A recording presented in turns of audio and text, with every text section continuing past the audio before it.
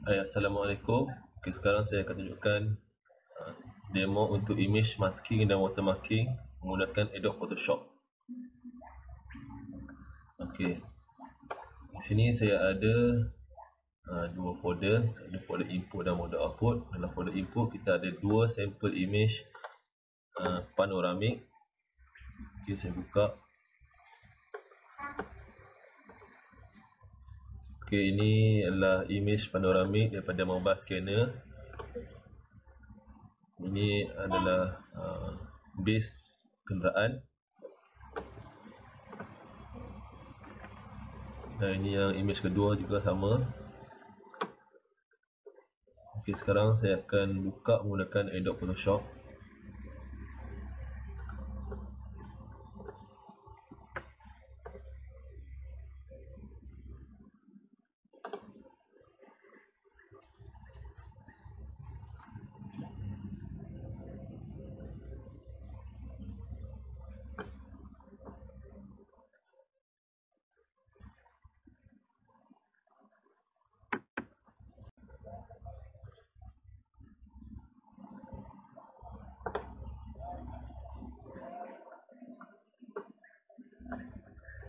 Okey, sekarang kita berada dalam Adobe Photoshop.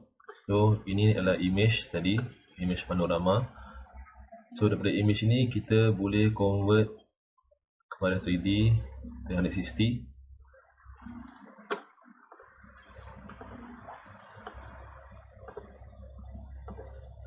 Okey. Okey, sekarang kita dalam 360 mode. Okey, kita tengok bahagian bawah ini adalah base mobile scanner. Dan kita akan zoom out dulu.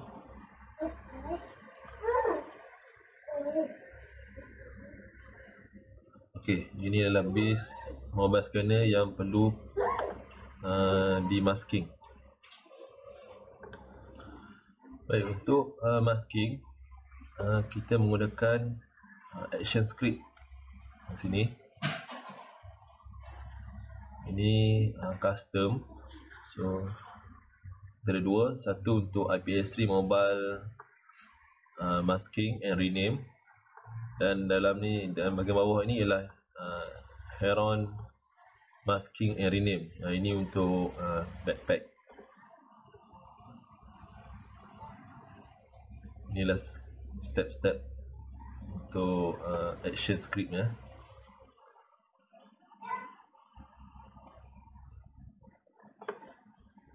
Okay, kita ada script ni start daripada buka image panorama. Dia akan buat selection, dia akan fill up, gunakan content aware, dan dia akan masukkan watermarking di sini, dan dia akan save image dan close file.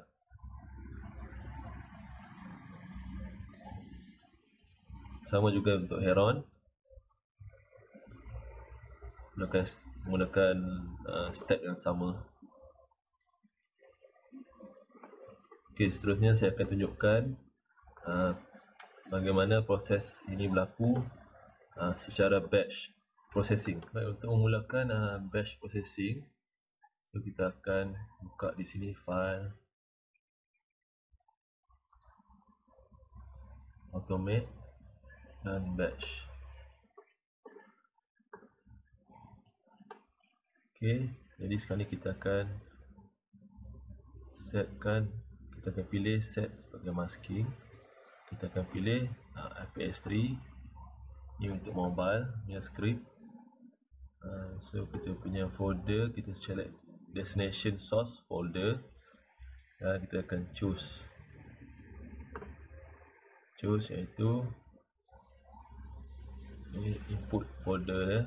Select. Okey, destination iaitu output folder. Kita akan klik folder dan kita akan select IPS3 punya output.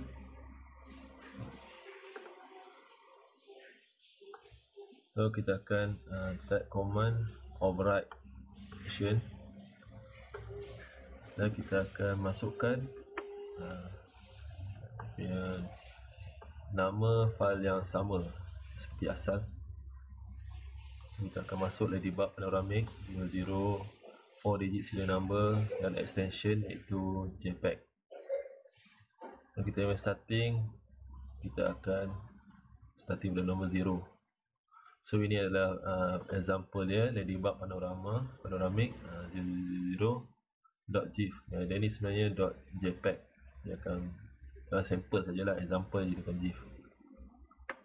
Okey, seterusnya kita akan tekan button OK untuk meneruskan proses image masking secara batch. Teruskan dia buka image yang pertama daripada folder source.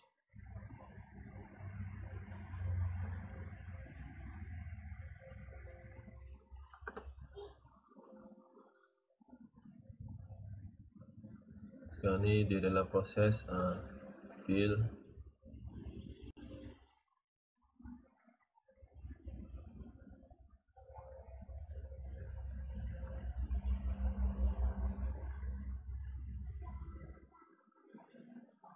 Dalam proses masking ini sebenarnya bergantung kepada spek PC. Untuk PC saya, satu image mengambil masa lebih kurang 30 saat untuk membuat proses masking dan watermark. Sekarang dia dah selesai image pertama, sekarang dalam image kedua.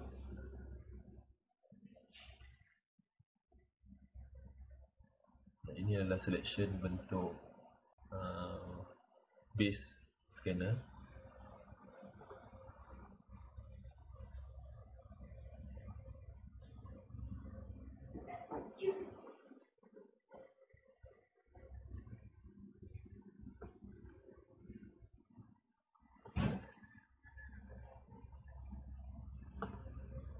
Okay, dia convert pada bentuk pano dan save. Okay, sekarang batch processing telah selesai. Okay, kita kecilkan Photoshop. Kita kecilkan dan kita buka output ya. So dalam FPS3 ada output ini. Ini telah siap. Lihat bahagian bawah dia sudah hilang base mobile scanner. Jadi kita cuba buka image ini dalam Photoshop.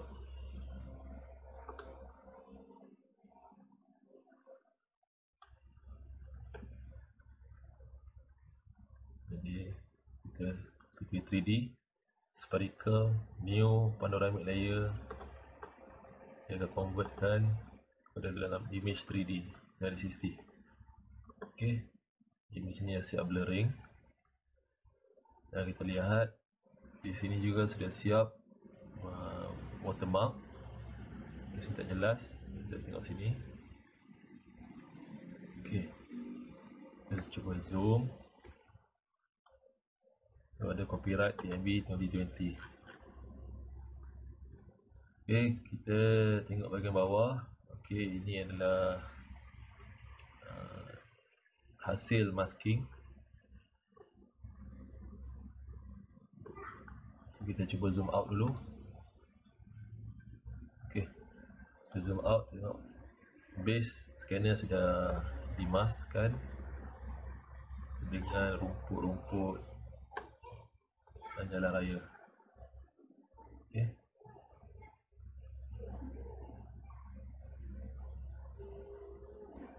baik, sekian saja untuk video image masking dan watermark using Adobe Photoshop. Sekian, terima kasih.